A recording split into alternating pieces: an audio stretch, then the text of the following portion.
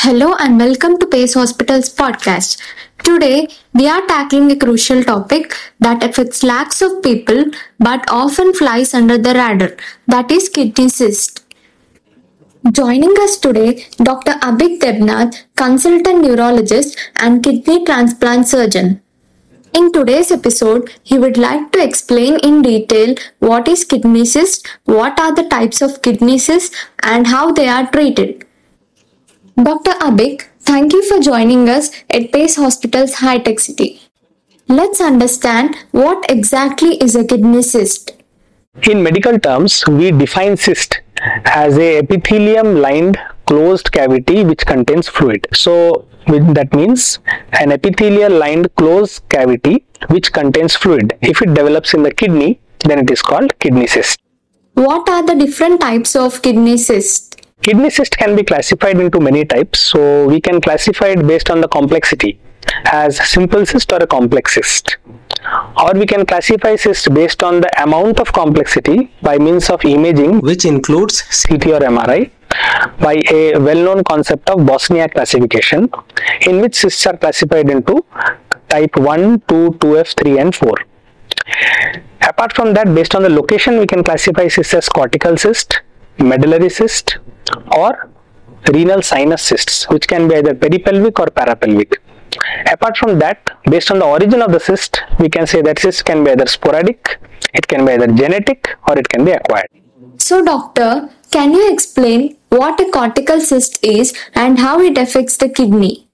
So as I said, based on the location of the cyst in a kidney, we can classify it as either cortical or medullary or cyst in the sinus. So cortical cysts are the most common type of renal cysts which are present in the outer part of the kidney. So most of these cysts are simple cysts, that means they just contain clear fluid. What are the different stages of kidney cyst? So mostly kidney cyst doesn't evolve into stages, but what I would say is yes, there are some cysts in which there can be certain changes over a period of time. So the usual changes are, first of all, is the growth in the cyst size. Secondly, the content of the cyst may become little different over a period of time. So initially it may be non-enhancing, but over a period of time it can become enhancing. So an enhancing component in a cyst always suggests that there could be an underlying malignancy or cancer. So therefore, there is a good system of classification of renal cysts. I should not say that this is classification to show the evolution of the renal cyst, but to show the type of renal cysts, which is called the Bosnia classification. Usually it is a CT or MRI based classification, but definitely we can say that a simple cyst over a period of time has a very less tendency to evolve into a complex cyst, but a complex cyst, maybe a type 2 or a type 2F or a type 3 cyst, may over a period of time become a type 4 cyst. So doctor, what are the primary factors that contribute to the formation of kidney cyst? There are many types of kidney cyst. So usually the sporadic kidney cysts are incidental findings on imaging. And there are some putative causes, like it can be age related, it can be related to hypertension, male gender or smoking. Apart from that, there are some genetic causes also, like there are some condition, commonly what I can say is the ADPKD, autosomal dominant polycystic kidney disease, in which there are multiple cyst development in both the kidneys starting from a young age. Apart from this, there is something called acquired cystic kidney disease, ACKD, which happens usually in end-stage kidney disease patients who are on dialysis. In them, cyst formation and progression happens very rapidly in the kidneys. What are the common symptoms of kidney cyst and how might someone know if they have one? Most of the patients have very small multiple or single kidney cysts which usually do not cause any symptoms. These are simple cysts and they hardly need any other follow-up. It is said that about 1% of these cysts may eventually grow in size or may even turn into a complex cyst, but that evidence quality is very poor. Usually complex cysts, they can cause some pain, discomfort by growth in their size, and they can also cause local pressure symptoms. Even a simple cyst, as a matter of fact, it is seen that about in 2 to 4% of cases can grow in size over a period of years and can cause local pressure symptoms. Moreover, a cyst can get ruptured and can cause pain. Apart from that, the content of the cyst may occasionally get infected, and it can also cause hematuria by rupturing into the collecting system of the urine. What potential complications can arise from kidney cyst? So usually kidney cysts do not cause any trouble, especially the simple cysts, they don't cause any problem. But however, in 2 to 4% of cases, they can grow in size over a period of years and can cause local pressure symptoms. The most important complication of a complex renal cyst is its evolution into a malignancy or a very complex cyst, which is called the Bosniak 4 cyst, which has about 90 to 95% chance of having a malignancy inside it. So this cyst can grow and can cause infection as well, and it can also get ruptured, or it can also rupture into the collecting system, causing bleeding in the urine or hematuria. The most concerning complication of a kidney cyst is its indolent malignant potential, or it may over a period of time develop into a more malignant potential cyst. How are kidney cysts typically diagnosed?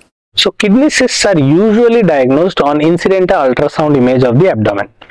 So in an ultrasound, we can see a very clear fluid-filled cyst on the outer surface of the kidney, which is commonly called the cortical cyst, and usually these are about 1 to 4 centimeter in size, and they do not cause any trouble, nor they have to be followed up in the future. But for further delineation of a cyst, especially when it has matter, if the cyst is a complex cyst, or if it has some wall thickening, or if it is large in size, or if there is any other suspicion on ultrasound, then it is best to characterize the cyst by means of a cross-sectional imaging, which is through either a contrast-enhanced CT scan or an MRI of the abdomen, in which we can correctly classify the cyst based on its malignant potential by the famous Bosniak classification. What treatment options are available for managing kidney cyst? So the treatment of kidney cysts depends on many factors. The most important factor is the type of kidney cyst. So if it's a simple kidney cyst or a simple cyst or a renal cortical cyst, it doesn't need any follow-up or treatment at all in most cases. But if it is a very large symptomatic simple cyst, then it might need treatment in the form of decortication or sclerotherapy. Apart from that, if the cyst is complex, then we need to again reclassify based on CT and MRI images, and the treatment varies on the type of complex cyst. So usually if the chances of malignancies are high and if the patient is young and fit and can undergo a surgery, the best form of treatment is to remove the cyst by surgery. Either partial or a radical nephrectomy is done based on the cyst characteristics and based on the infiltration into the kidney and the other features. What dietary recommendations are suggested for individuals with kidney cyst? There is no specific dietary recommendation for kidney cyst patients, but what I can say is that based on the extrapolation from the PREVENT trial, which is a recently published trial in AD-PKD population, they have seen that it doesn't matter based on whether we take a restricted water intake or a liberal water intake. It doesn't matter about the progression of the cystic renal disease. So there is no specific water recommendation as such, but I would say because hypertension is closely linked as either the cause or an effect of kidney cysts, though the evidence is not so great, but I would suggest that maybe salt restricted diet would be better in terms of the fact that it will control the blood pressure, and in a sense that is good for general health as well, and probably may have an effect in the preventing or maybe decreasing the progression of the kidney cysts. But of course this is just an extrapolation of the findings and there is no direct evidence to prove the same. So doctor, what size of kidney cyst is considered large? Usually kidney cysts are small in size and about 1 to 4 centimeter in diameter. So based on a systematic review in Urology International in 2019 by Nalagatla, it was seen that about 6 to 8 centimeter sized renal cyst, simple renal cyst, can cause pressure symptoms, and usually in that study they have seen that the average size of symptomatic simple renal cyst was actually 14 centimeters. So I would say anything between 8 to 14 would be a size which can cause problem in terms of pressure symptoms only, not in terms of malignant potential. And also to clarify that size of the cyst does not matter if the cyst is a complex cyst. So if it's a complex cyst and there is a definite sign of malignancy, then the size doesn't matter. So even if it is small, then surgical excision is recommended. Do kidney cysts go away on their own? Kidney cysts are usually an age-related phenomenon, so they do not go by themselves. And moreover, it is said that as age progresses, the number of kidney cysts increases, and also the prevalence of kidney cysts also increase. So it doesn't decrease, rather it increases with age. How common are kidney cysts? Kidney cysts are very common. It is said that about 10% of the population, if they undergo imaging, will definitely have either one or multiple kidney cysts, and this prevalence increases with age. It is said that by the age of around 40, about 20% will have kidney cysts, and by the age of 60, around 30 to 40% of them will have kidney cysts. Are kidney cysts dangerous? Most of the kidney cysts are very simple. That means they have only clear fluid as their content, and they have thin walls and no other echoes inside or no other solid component inside. So these simple cysts may be even left alone, and no follow-up is mostly necessary for them. So these are not considered to be dangerous. But those cysts which are having some echoes inside, suggesting that they have some solid component inside, they can be dangerous and they can have an indolent malignancy in them. Can kidney cysts be cancerous? Yes, a complex kidney cyst can be cancerous. It is said that based on cancer potential of a kidney cyst, we classify them based on the CT scan into 4 types. So usually Bosniak type 2 cyst has about 3 to 10% chance of having a malignancy or cancer.